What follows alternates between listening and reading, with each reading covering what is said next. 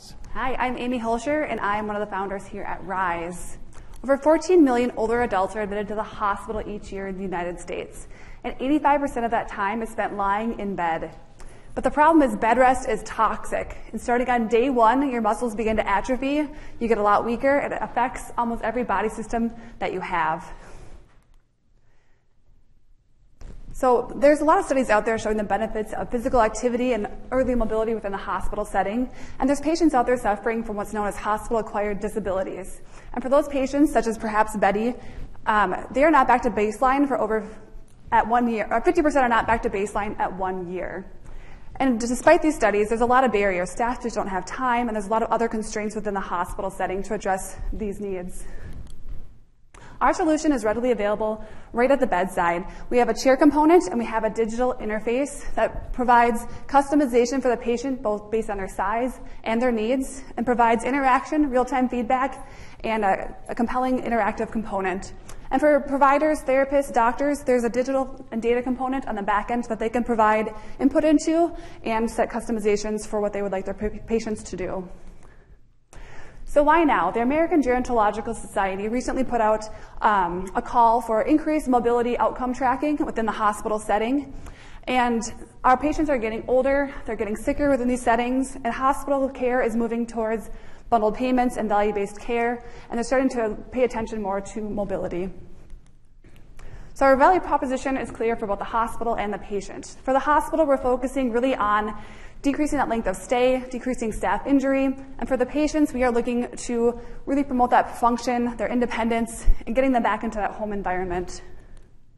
Our business model focuses on that chair component, but also that digital interface, and that would be something based on a subscription model, again, looking towards that value with the reduced length of stay. We have a committed team of both healthcare and engineer components to our team, and we are excited to bring this forward for patients like Betty.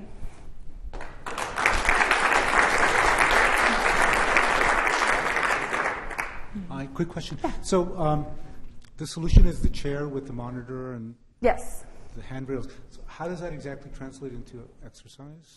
Yeah, so the main thing we focus on, so one of the big components is doing like a sit to stand, because you lose your weight-bearing muscles the most, and the biggest ones are your legs. So we really wanted to help assist that and provide a stable environment with the rails.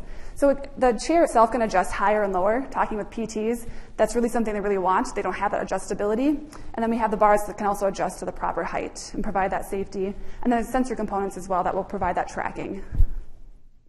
Could this maybe be paid under a physical therapy session? It could potentially, depending on the environment. Some physical therapy is bundled within the existing DRGs, but there definitely could be showing a benefit to the insurance companies and maybe potentially seeking out additional funding sources for payment. So mostly the hospitals will be are the providers are the ones providing the chair? Yes, yes. They already have a budget for hospital chairs currently existing, and they replace those at routine intervals as they start to break down. So we just kind of tap into those existing systems. Or new remodels too. And how are you going to try to show the decrease in length and stay? To go to market, we would not require clinical trials through the FDA, but we would hope to do post-FDA clinical trials for that marketing component. And based on the trials that are currently being done on exercise and mobility, we're kind of building off of some of that data to then set a trial after the fact. So I see positives and negatives. One of them, it sounded like you would need fewer healthcare professionals with patients. Mm-hmm. On the other hand, it seems dubious to me that you could take the chance that someone wouldn't have a fall regardless of how many rails there are on this, mm-hmm. and that the insurance costs would be out of sight. Are you thinking of this just in the hospital itself and certainly not at home, or are you thinking at home? So our first market we're looking at is in the hospital setting because there's existing payment structures there. We had considered an option for a prescription at home or there could be assisted living or nursing home components as well. The reduction in staff component, PTs right now are not seeing 30% of their patients that are on their list anyways.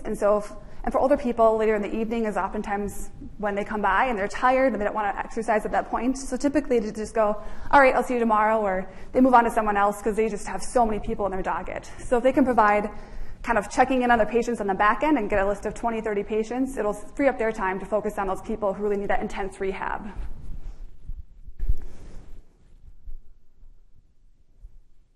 Thank you.